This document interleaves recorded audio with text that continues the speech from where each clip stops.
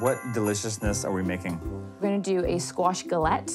So what's a galette? A galette is essentially a rustic pie. So we're gonna make a pie crust, but instead of making it like uniform and pretty on the outside, you roll it out so it's a bit wider, and then you fold it over the filling. We can get you to add in the chickpea flour, 1 cup, a 1/4 cup of cornmeal. In here we have 1 tablespoon of rosemary and 1 tablespoon of thyme, chopped finely. That's the other part of savory pies. You can put herbs in the crust so it tastes better. And then we have a teaspoon of salt and a teaspoon of black pepper. First step is we are going to mix the dry ingredients just so that they're all uniform. Nice, that's it. So this is where it gets, not tricky, but this is where you need a little bit of time and attention. We already put the time in. Oh, it's an herb joke.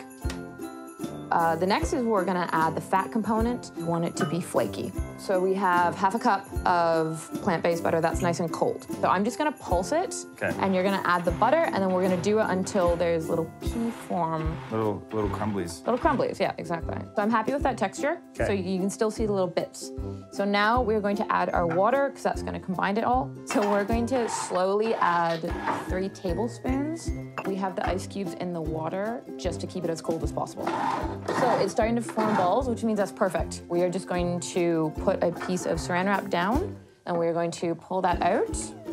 Just like a ball? Yeah. And then just wrap her up? Exactly. I'm gonna let it sit into in the fridge for a minimum 1 hour. Now what? I'm gonna get you to put some brown rice flour on the bottom, please. Now we are going to roll it out. It is very forgiving, so you wanna roll it out into a disc. And again, because it's a gluten-free one, it's not gonna be as stretchy as a normal pie crust. And by not as stretchy, you mean not stretchy at all? At all, exactly. When you're making this at home, take your time with it. Yeah. Don't rush it. Keep using the spatula. Keep rotating it. Just because then you know that's not gonna stick.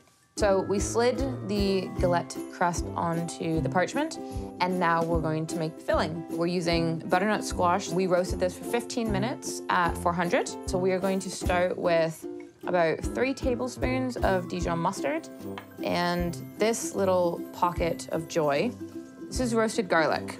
You can just squeeze it out exactly like that. And this seems like a lot of garlic, but when you roast it too, it mutes the flavors a little bit. Yeah, it gets much more mellow. I love it in here just because I think it adds some really nice flavor. I know, it's heaven. So we got that garlic and mustard all nicely mixed together. Yeah, so now we're gonna add like 2 tablespoons just to the bottom. So this is going to be the glue that holds the squash and the shallots down. You don't want to go anywhere closer than 2 inches around the edge, because that's actually where we're going to turn the galette up. And so now in this bowl, we have about 1 tablespoon of olive oil, 1 teaspoon of maple syrup, 1/4 teaspoon of red chili flakes, and 1/4 teaspoon of salt. I'm gonna add butternut squash in there. Just toss it around. Toss it around. And then we're also gonna add 4 shallots that are thinly sliced. It might seem like a lot of shallots, but again, once it's roasted in the oven, it's gonna get very nice and mellow. It's gonna get a bit sweeter. So you're gonna mix that around. So now is where you get to make a beautiful shape. The reason why you par cook the squash is so that as it overlaps, you're not gonna get raw spots. So this is more just to kind of like make sure everything can sit happy together. Now I'm gonna take one, I'm gonna split it into half. I'm gonna create my middle. Grab the shallots and then kind of drape them over a bit, yeah. And then that way they're gonna caramelize as it bakes. So now what you're just gonna take that little extra inch, you're gonna flip it up. And what you're gonna do is you're gonna kind of create a barrier so any juices as it's cooking can hold in. So you're just gonna go around the edge. So once all the edges are up, now, again, you want to go around and you just kind of want to like make sure all the seams are filled around the edge. We are going to brush the outsides with a little aquafaba, just so that we can get a nice brown crust on the outside. You can also use a plant-based milk if you don't have aquafaba. I just find that it gives you the best glaze. And aquafaba is? Chickpea water. And so this is in place of like an egg wash. Exactly, yeah. I am going to give this like 3 cracks of pepper on the top.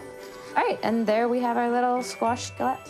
We're gonna bake this for 15 minutes at 375.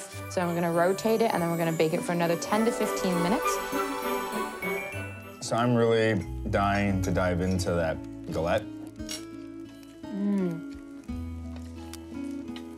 mustard. Oh no, I lost them. Are you okay down there? That mustard pairs perfectly with all of the herbs that are inside that crust. It just kind of highlights them somehow. That's what I like about the crust. You can actually taste the herbs. It's not like they get lost in it.